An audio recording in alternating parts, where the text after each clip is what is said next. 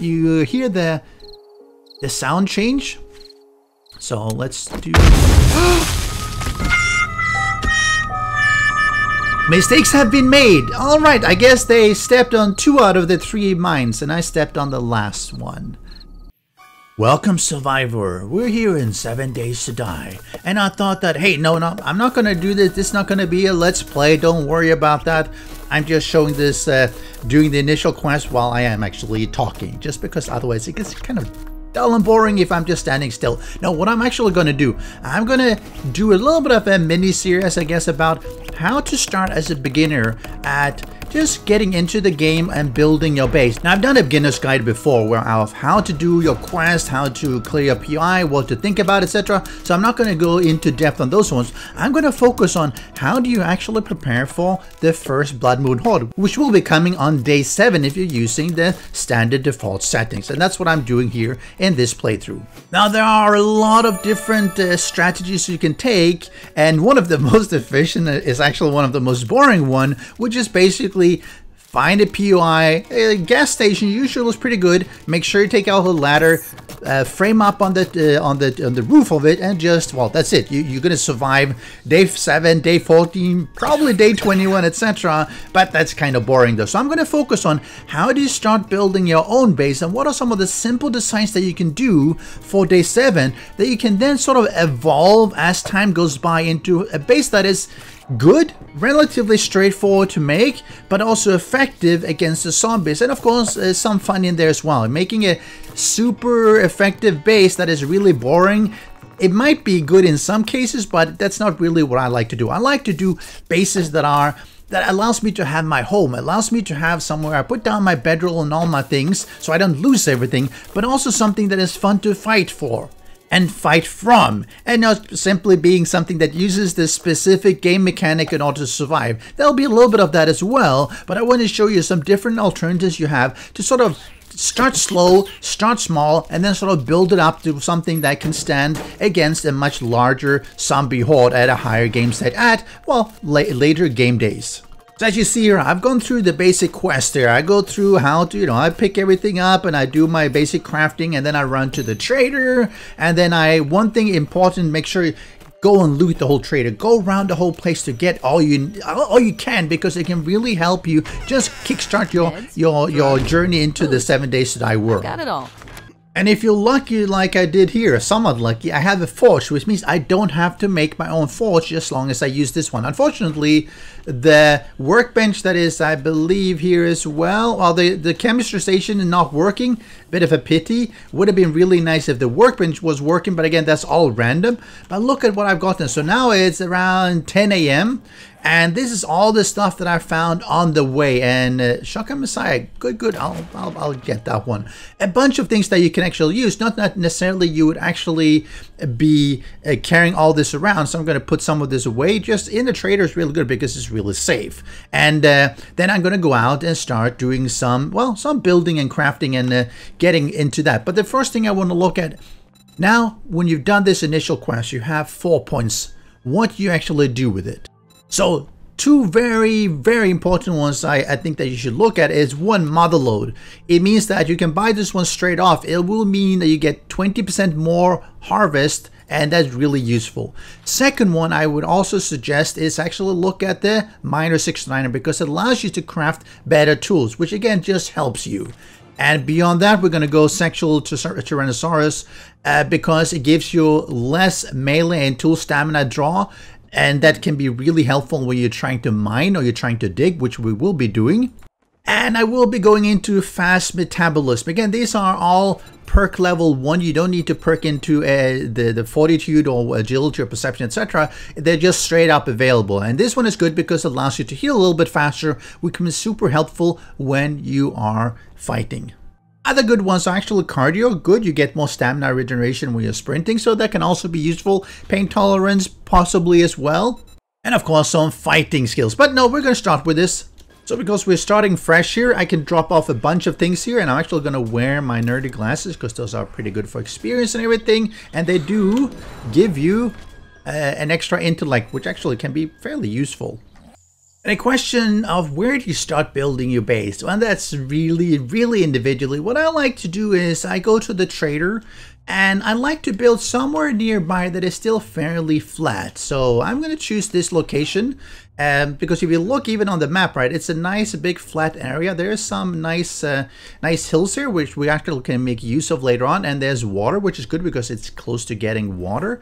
And so yeah, this is pretty good. And the main thing is that you want to make sure you check your time as well. Make sure you do enough hunting, get enough food, do your quests and everything. I do have a bird supplies over there. Now remember, you do have 7 days to do this, so I don't advocate that you start immediately gathering a resource and everything. You probably should be doing your little bit of adventuring, stuff like that.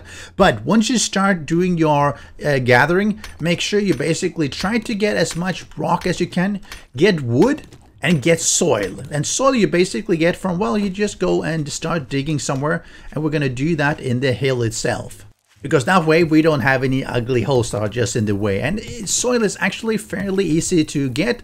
Just here with a stone shovel, you see I got 26 of it. And what you need to use those for? Well, actually, you combine the stone with the soil into, and trick here, you click on the small stone, do recipe, and you do the cobblestone rock. So we're going to do, let me do 20 of those to start out with.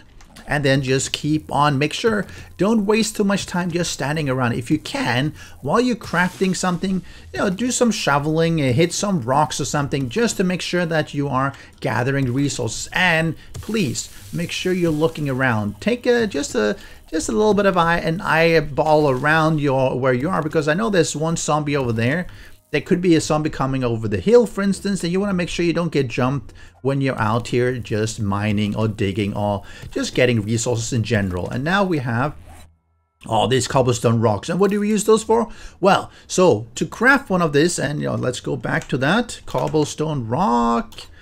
It basically takes one each. One clay soil and one stone creates one cobblestone rock.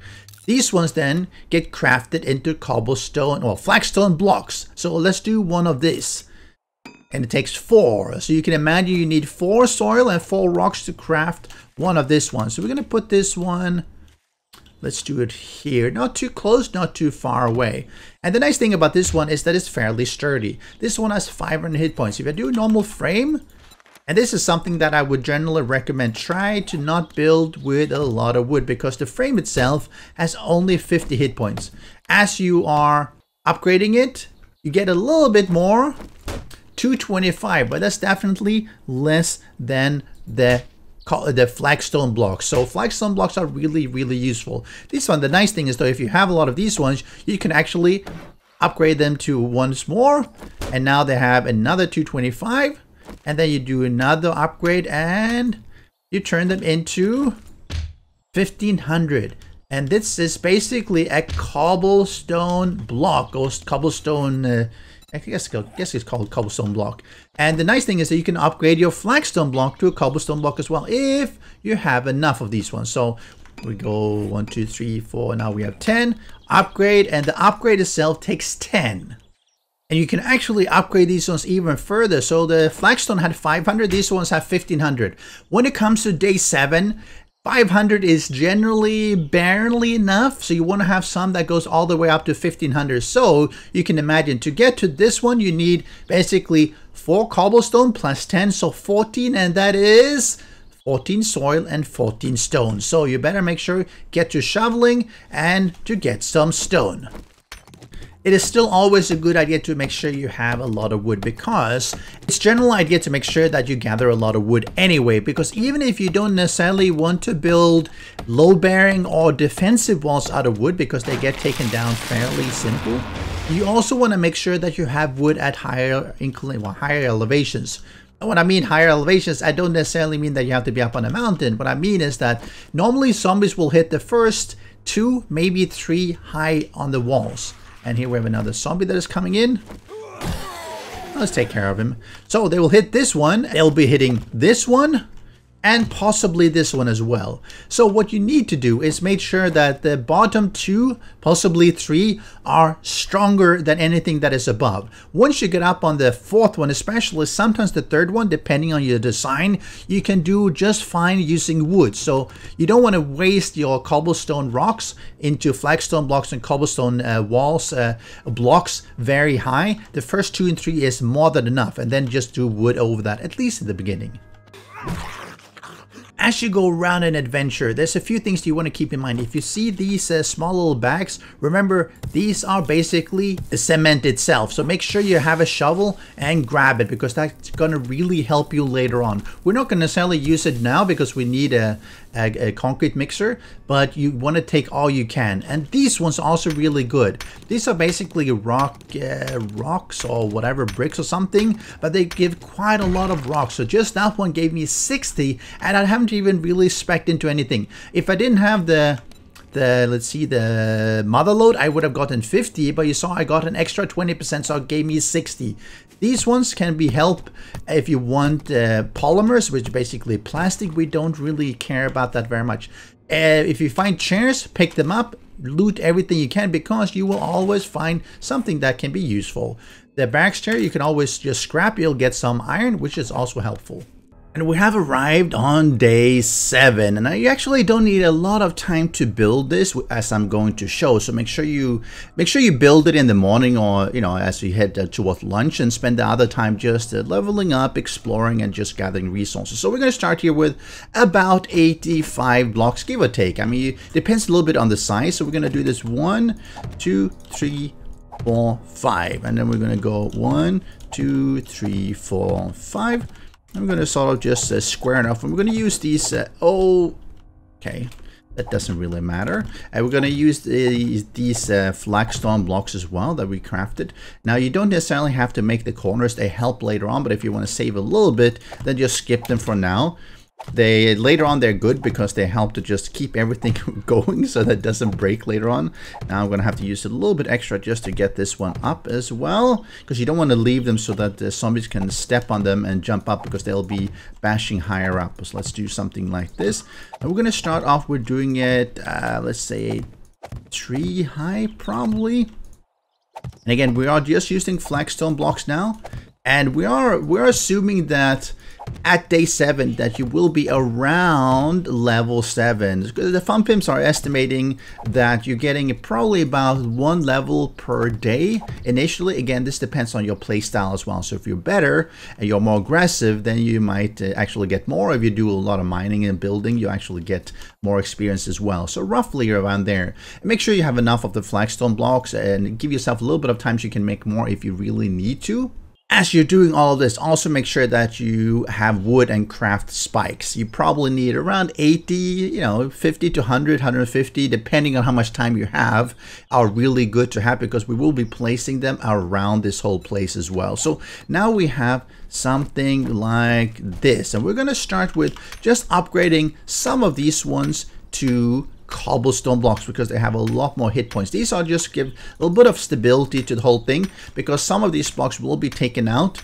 It's unlikely that enough of these cobblestone blocks will be taken out in order to make anything collapse.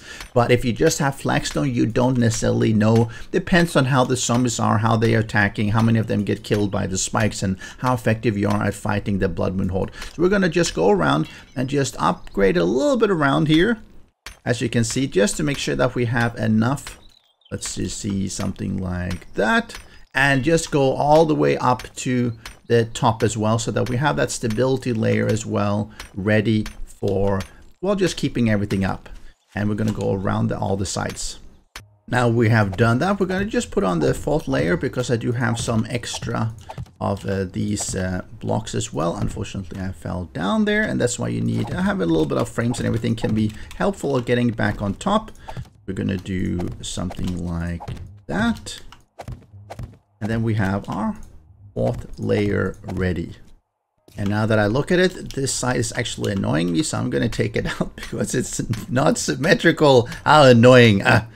This is pretty much done. I've run out of cobblestone rocks here, which is fine. So now we're going to look for a way up. So fairly standard way of doing it is basically putting a ladder basically 2 up, because zombies can generally not jump up, but you can as a player. Now if the zombies are standing on top of each other, they actually can access it, and this is why you also want to make sure you have a hatch. You can either use, let's see if I get it correctly. Yeah, that's fine.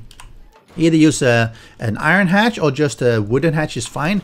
That allows you basically to get in and out fairly simple, and you close it and then zombies can't get in. Now here inside, now we're actually not going to be down here. We're going to avoid being down here as much as we can, and what we're going to do, we're basically going to try to just frame up the inside here, not just with normal wooden blocks, but let's say we're going to do this like here, and the way to do is basically just upgrade. Normally just one is good enough. You don't necessarily have to upgrade this one twice. Don't waste the wood, because you will need a little bit here and there later on as well. So just do a basic upgrade to one usual up from the frame itself, so you just have a wooden floor. What you then want to do is you want to go to your frame, you're going to hold R and select shape, because what we want to find is the arrow slit like that. And why do we want to use that one? We're going to rotate a little bit, hold R again, get advanced, and we get up to something like this. And this one is simply because if the zombies actually break through down here, you want to have some way that you can actually shoot them below. So we're gonna let's say rotate them again as well. Do that. So now, regardless of how the zombies actually get in here, we can have a pretty good angle of just shooting them, because you want to make sure that they're not in a location where you can't even access them. And let me see, I'm out of that. Let's get 4 more and do that. And we're gonna, oh, sorry, let's do hold R again, shape. We're gonna go back to the just a basic one like this, and fill that out so that we have our floor now. And you might think that, hey, but you have no walls, and that is true. There is some downsides to not having walls, obviously. Generally, if you have no walls, zombie vultures can come and get you, but the likelihood of getting zombie vultures on the first Blood Moon Horde is actually fairly small. Cops and everything don't show up the first one, so you should be very safe even without any walls around. And just starting like this is more important, because later on, as you actually get things done, you basically can put down your walls later on and just upgrade something like this. So what about all those spikes? Well, you want to start placing them out, and the main thing I like to do is to just go around. We are actually going to keep this one open, because I might want to just fill that in later on, and just go around. Make one row around your whole building first, and then you sort of go around and start doing a second row, because with a couple of, let's see here, with a couple of rows of spikes, you'll be killing a bunch of the early game zombies anyway, because they don't have a lot of hit points. So something like this, you don't have to be, you know, super even, but they really do help tons by just spiking up your base. And I think that something like this is normally going to be enough to survive the first Blood Moon Horde. And that's really how simple it is. You don't really need that many resources. Let's see, we're going to use these as well. We're going to put a little bit of extra around here. We're going to leave a little bit of an opening here so we can actually get in ourselves. And going to place down some of these. We might just save some of the spikes as well, and just keep them on us in case we need something for later on. But let's get up here again. Another useful trick to keep in mind is to try to make some of these wooden bars. Having, you know, a few of them around is super useful, because you basically pick them up and or craft them, and then you rotate them using R, going to advanced, and you rotate them until they're sort of something like this. And by doing that, you basically can come out and stand here, so you have a better visibility around. Make sure you don't fall down into your spikes yourself. It can be a little bit tricky at times. We're going to do that. Again, it gives me a good visibility here. And I can do the same thing here. Again, just allows me to just go around and shoot things even if they're right by my wall. Otherwise, that can be a little bit tricky, and then sometimes you accidentally fall down, and then you're either among the zombies or you're among the spikes, neither of which is a really good place to be. And make sure you repair everything before you enter your Blood Moon Horde. You don't want to have broken weapons or anything. You want to make sure everything is in tip-top shape. And if you have perked up, and I did that in some things, make sure you recraft things the better you can make. So let's not have the quality 1 club here. Let's have a quality 2. That's more important. And some additional things that I would recommend going into when you're doing base building is start looking at intellect here. So I've put 1 into advanced engineering that allows me to craft the forges, which is really good. I haven't done that here yet because I have one over at the trader here. But later on, it allows you to do workbenches, cement mixers, and that's really, really useful because we want to get to cement. We really need cement later on. That requires intellect level 4, which requires a few points in there. So that definitely is a day 14, maybe day 21, depending on how things go. We're going to get into the Blood Moon Horde in just a few minutes here. If you remember, I looted some landmines as well. So I'm going to place out just a little bit here on this side. I'm going to make sure I don't step on them myself. Something like this. And we're going to get up here. Come on. Like this. And we have our... Oh, let's shift things around a little bit. We don't need that one. Like this, we have our... Where are they coming from? Okay, so they're coming... Okay, that's a wandering horde. They're coming from there. Right, you'll see. So they'll be coming up here and you'll see... Oh, one... Oh, a couple dead here. Nice. They're running into spikes. You should try to hit them while they're down. Try to get headshots if you even can. It's not as super easy always. But if you can, it's really useful. Especially the big ones like Mama there. Try to give her a nice little... well, arrow in the face to be mean to her, but it really, because they have a lot more hit points than some of the other zombies, and this one he does as well. You saw how he was up on another one. You can also, of course, make sure you are using your blunderbuss. The ammo for this one is not too bad. Let's see here. Let's shoot them. You're getting... Oh! So my game stage now is 15. So it's reasonably high, it's not super high, and it probably should be fairly appropriate for what we have here as well. You see they've taken out the spikes around there, so we can sort of lead them around a little bit here, just to get them a little bit closer to these spikes as well. They might take out a little bit on that side, but I don't think we should be having a whole thing falling down. You saw I was over there. And they will basically try to move over here as much as they can. You see they're coming here because they want to be closer to me. They really love me. Shoot. Some of them coming in. But generally you saw now that the spikes have been taken out. Which is okay. Conserve your ammunition. Don't waste too much of it because you probably don't have tons of it. And once you're out of ammunition, either you have to go down to fight them, or you just have to accept that you're gonna get damage to your base. So you might want to just be a little bit careful.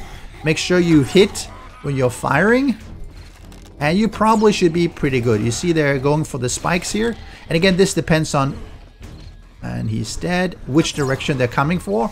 Do headshots and it's even better for you. So now they're coming from there, which is even better. There we go. You could go down to try to pick up the arrows as well. It can be a little bit dangerous though, so I wouldn't necessarily recommend it.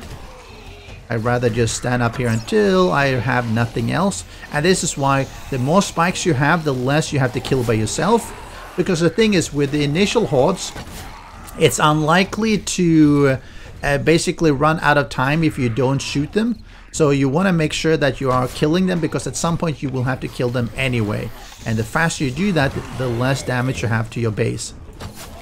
Let's do that. And just move around a little bit. If you have a blunderbuss, try to not miss like I did there. You see here, they've actually broken through here, over there. A little bit hard to see, but I did have one zombie that was running around there. And he is... not quite sure where he is. Oh, there he is. And this is why you want to have a little bit of angle here to shoot him. But otherwise he's just going to stand there and just deal damage to you. Can still be a little bit tricky. He happens to be in the worst position there. Maybe if I go... Nope. Alright, he appears to be the last one, so we're going to... how the hell did he get in there? Where did they break? I have no idea where this one broke through. Level 8. Oh, here. Alright. Fine. Last one. Okay, so let's look. You hear the sound change? So let's do... Mistakes have been made. All right, I guess they stepped on 2 out of the 3 mines, and I stepped on the last one. Right, so we survived the Horde Night, sort of. Does that count? You be the judge. You tell me. All right, that was not on purpose. That was not on purpose. Okay, so we didn't die from the zombies. We died from my own mines. Oh, that's embarrassing. Oh, that's terrible. That's so embarrassing. I should edit that out, but I won't. I won't. So what I wanted to do, I wanted to pick up my torch. I could actually see and show you a little bit better. That's the only reason I was walking there. Fine, death by mine. Okay, so now I can pick up some of these ones. But you see, they took out a little bit. But you see, it's the flagstone ones, the ones that have 500. These ones they did not take out. So this one again was taken out, and a little bit here. And that's actually not too bad. Most of the spikes have been taken out. Any more mines? No, I think the mines are all out. But beyond that, we were really, really safe. And of course, just repairing this is actually, well, really, really simple. If you have a few extra blocks on you, I have some. Let me see. Can I? Oh, this is... Yeah, this is perfect. I am actually repaired everything because I happen to have 5 blocks out, and I'm actually going to go back into my house here.